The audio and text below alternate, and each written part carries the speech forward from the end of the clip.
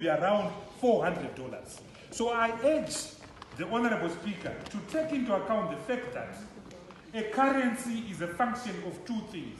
It's a relationship between your exports and your imports. And if, as is the current case right now, we've got a deficit in our current account, to every dollar of foreign currency that comes in as export earnings, $4 are going out as imports. The equation is not balancing. Secondly, Honorable Speaker, a currency is a function of confidence. There is no confidence in my brother, the esteemed Minister of Finance. There is no confidence in the Reserve Bank and Mr. John Panonetsa Mangunto. Zero confidence. So if this move, where's the minister? This move could have had the chance if we were going to shut the Reserve Bank and chase away John Panonetsa Mangunto. You know him. I know him. It will not work.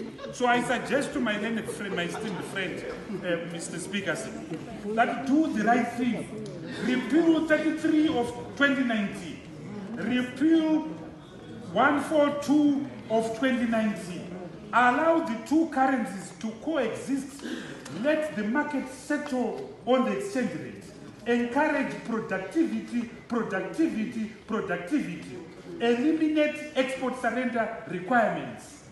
Eliminate budget deficits and the rogue printing of money by the Reserve Bank. Honorable Speaker, I thank you very much.